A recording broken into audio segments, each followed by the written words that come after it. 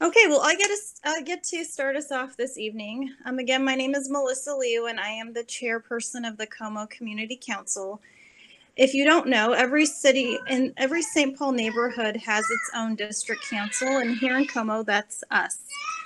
We're an independent nonprofit that represents District 10, which is one of St. Paul's 17 planning districts.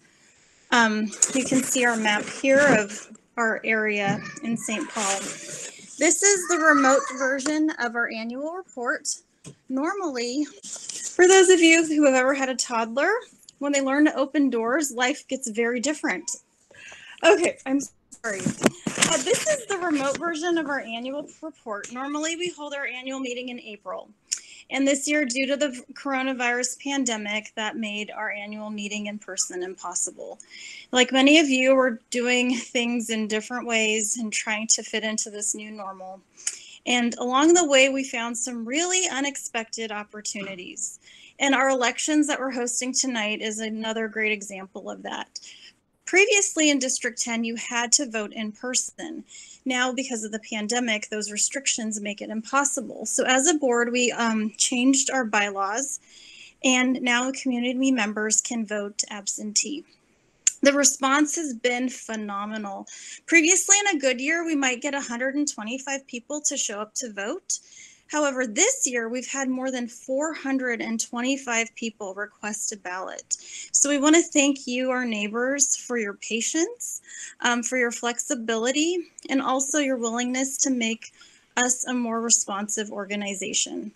And after this, we're going to have Marika. She's the secretary of District 10. She's going to speak next. So I'm Marika Salak. I'm the secretary of the District Council. Built into our DNA is that we are open, transparent, and accessible to anyone who lives in District 10. Our bylaws, which are the rules that govern how we operate, guarantee that. We do most of our work through 3 committees: environment, land use, and the neighborhood relations. Our committees meet every month, and these committees exercise democracy in its best form. What that means is that every community member can attend, speak, and vote at any of our committee meetings. We give notice about when the committees meet, and we give as much notice as possible about what the committees plan to talk about. Committee work is the way that we connect people and combine your ideas and passion and power. We give you an organized, constructive, ongoing way to get things done. Board members are volunteers who are elected by you, our neighbors. We are accountable to you. The board, like our committees, meets every month. Board meetings are open to every community member, and we set aside a section at every meeting exclusively so community members can raise what's on their minds. We work hard to make our committee and board meetings a trusted space to talk and listen. And that's not just lip service. Since our 2019 annual meeting, in-person meeting attendance was over 1,000 attendees. As neighbors, we may not always agree on the best path, but being a receptive neighborhood means being open-minded to our diversity of residents, experiences, our opinions, and our priorities. By talking with each other, we have a better chance of finding common ground and making decisions that represent the full range of those who live here. And I'll turn it over to Michael. So hi, I'm Michael Kukta. I'm the Executive Director of the District Council. We fundamentally believe that a better informed neighborhood makes better decisions. And that's why we host annual Q&A sessions with our commissioner and our city council members. We host other city officials so you can get firsthand information about new policies.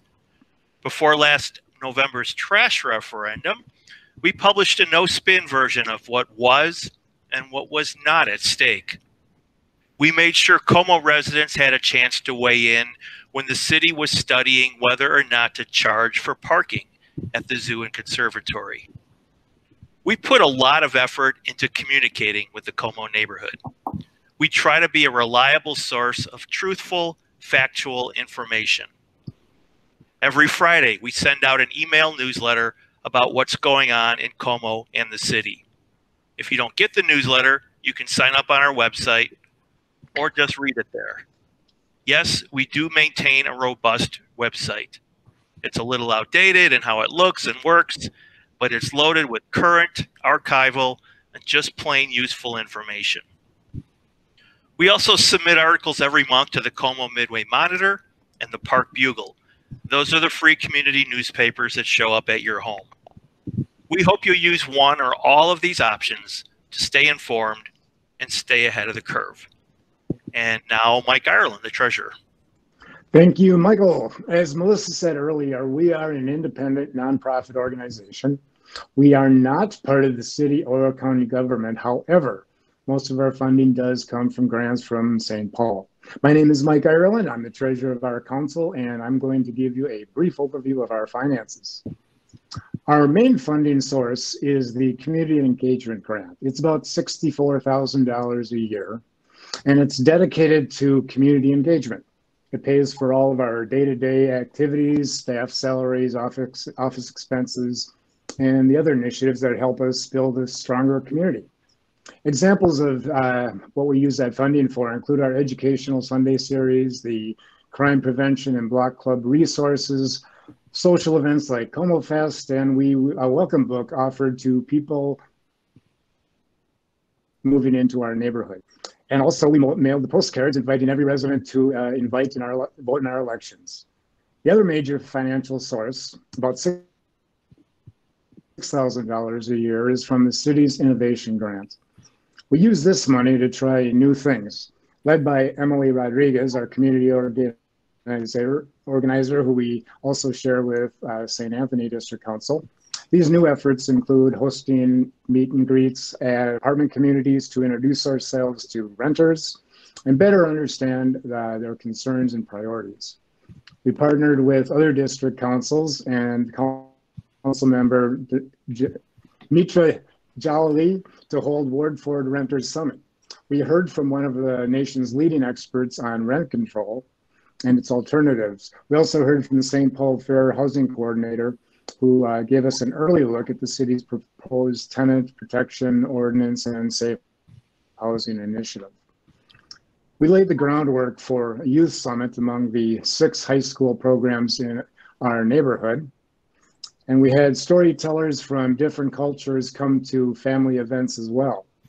We partnered with the North End District Council for strategic communication training and also workshops that explored the difference between simple outreach and authentic community engagement.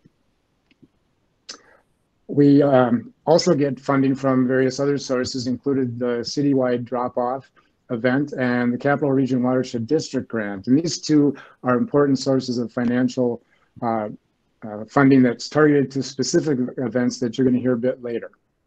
The last resource I want to highlight is in many ways the most essential. It's individual donations. Now, people financially give to our council through various means, such as the employer matching programs, Give to the Max Day, and cash contributions as well we offer at our free community events. Those financial donations are important, but donations, monetary donations, don't have to be financial to really have a substantial impact. One of the most valuable ways people give is of their time and their effort. Without this incredibly crucial source of giving, we could not exist as we do today. And we're humbly grateful for the invaluable, meaningful way our community members donate to this council and give to our community.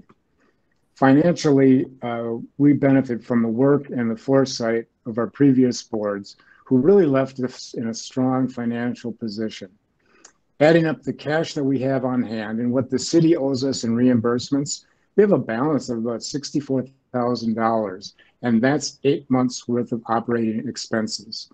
The economic crash that accompanied the pandemic decimated city revenue, and along with our reserves in the near future, we're going to need to quite possibly rely on direct donations from businesses, other organizations, and you, so that we can continue the vital work we do for you and for our community. And now I turn it over to Jennifer Victor Larson. Thank you, Mike. I'm Jennifer Victor Larson. I am a board member on the Environment Committee. Our committee has a proud history of making change in the city. It was members of this committee that created the Capital Region Watershed District, which has done immense work on improving the water quality in Como Lake and in beautifying the neighborhood at the same time. And members of this committee created the Como Woodland Outdoor Classroom, which a lot of us enjoy, a nature preserve and education site within the park that includes 8 distinct native plant communities and 27 interpretive sites. This year, our committee added to that legacy, and we oversaw the Como Pathways Project. A work group of community volunteers spent months surveying users of Como Park, and the result was a comprehensive report on how to improve the quality and usefulness of the park's walking and bicycle paths. Their research, amazingly, included 573 surveys.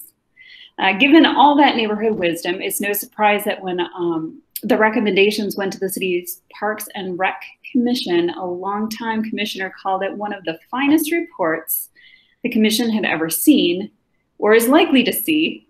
Already Parks and Rec staff are working on our pathways ideas into their construction projects. And so expect to see more of our influence when the city rebuilds the pavilion and golf course parking lot.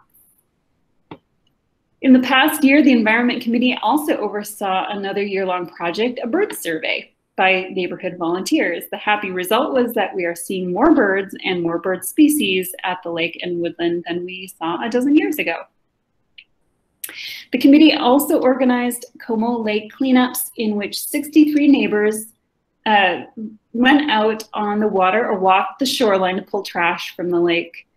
This summer, to maintain social distancing, we're setting up a do-it-yourself kind of kit so you can do the same thing on your own schedule.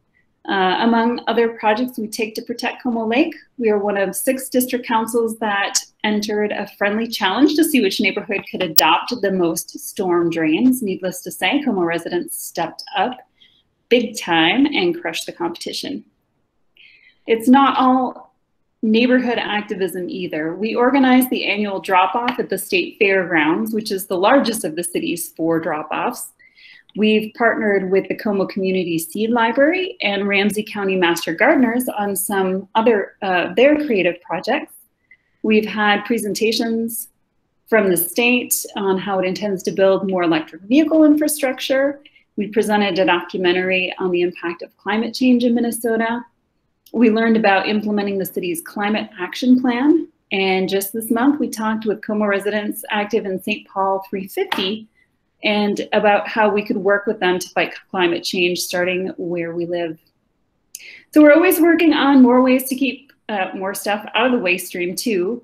We've had presentations from Zero Waste St. Paul and a successful Sunday series to help you decide whether what you're cleaning out of your house is trash or treasure. And last but not least, we continue to partner with Ramsey County on the 24/7 organics recycling site on Beulah Lane. And during much of this year, it is the most successful food scraps collection project in the county, as many of us well know it. Thank you, and that's over to Maggie Zimmerman. Hi there, my name is Maggie Zimmerman. I'm the chair of the Land Use Committee. So land use handles some of the neighborhood's most routine issues, such as when a resident needs a variance so they can build a garage closer to the property line than zoning allows. We oversee business licenses, which means we give neighbors and business owners a chance to talk with each other, learn about plans and expectations, and if necessary, put limits on how a business can operate in the neighborhood. We're often the first place the neighborhood learns about development projects and road projects. We give the neighbors a chance to raise questions, express concerns, make suggestions, and pay attention to the small details that can make a really big difference in the final result. Using that knowledge, we leverage the city's zoning and site review procedures. That gives us the power to modify the impact of development on our neighborhood. With that, land use also handles many of the neighborhood's most contentious issues.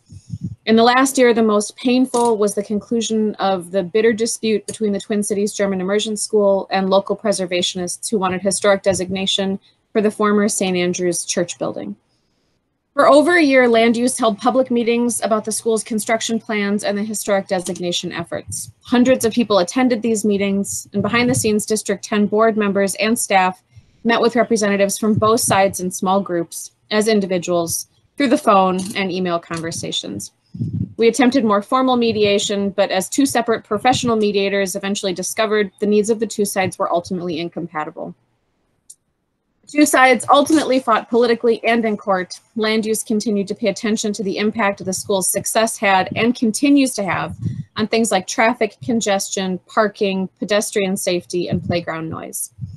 So when the city's planning commission took action that would have allowed school construction in violation of a city zoning code, the district council successfully challenged their decision through an appeal to the city council. The result creates in writing a commitment that means city departments, the school, and the district council can't ignore the persistent issues going forward. More recently, Land Use has been focusing on two other kind of long-running issues. One of them is the former Shalom Home property at 1554 Midway Parkway, and the ongoing and ever-present impact of the State Fair. As many of you know, the former Shalom Home has been vacant for more than a decade and continues to be a neighborhood eyesore. Now, a developer hopes to create 150 market rate apartments in the existing building. The plan, however, requires substantial parking and density variances. Land Use held 4 meetings with dozens and dozens of nearby neighbors to hash out a viable and acceptable solution. With a lot of work and the neighbors' support, we supported the developer's variance. Our recommendation stunned the city zoning board. One member said he could not remember a neighborhood supporting a parking variance of that magnitude. But we feel like that's what happens when you actually talk with and listen to your neighbors to find a solution. We've also been talking with neighbors for years about the impact of the state fair and other fairground events. We're working through a long and ever-growing list of challenges. This past year, we focused on 3. That was parking enforcement, peddler enforcement, and public safety. We are at the table with more than a half a dozen city departments and have seen substantial changes because of our involvement. Our cheat sheet is what is and is not allowed on the streets and sidewalks and lawns outside the fairgrounds is the handbook that the city inspectors and residents rely on now. If that's not enough, we're now looking into whether to allow lawn parking during the annual Back to the 50s event at the state fairgrounds. There's always something going on at Land Use, so stay tuned.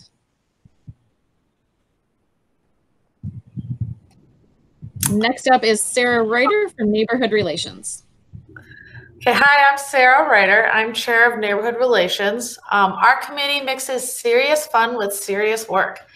For fun, we organize our annual Ice Cream Social, which is a simple family event in which more than 500 neighbors chill out in the park for a few hours. In 2019, we added Como Connect to the mix, and that gave 24 neighborhood organizations a chance to connect face-to-face with Como residents. Because of the pandemic, we've unfortunately had to cancel the Ice Cream Social for this July, but we still hope to have a similar event in fall, maybe some donuts and cider. The pandemic also gave us a reason to try to energize our block clubs, provide resources for our neighbors, to look out for each other during quarantine, and connect neighbors with seniors in our retirement communities, who are more isolated these days than ever.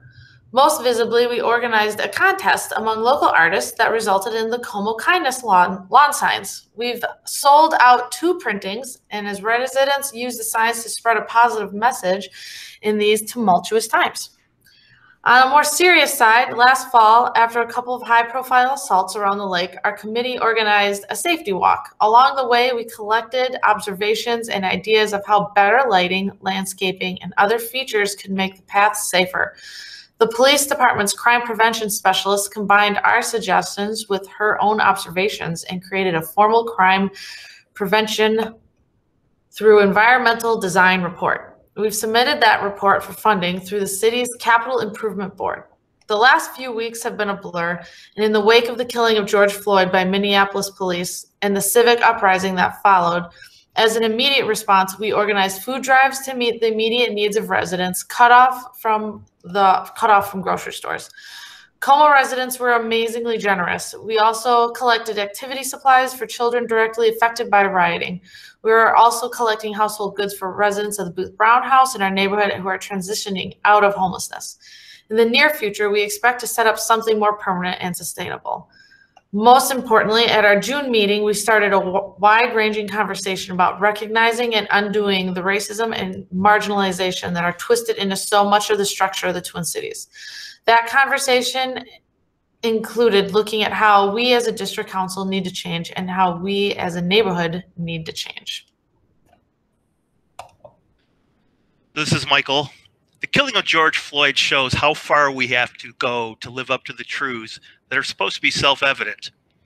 As leaders of an organization that too often prioritizes the preferences of the privileged, we have much to learn and much to change. We know the work of creating a just society is far from done.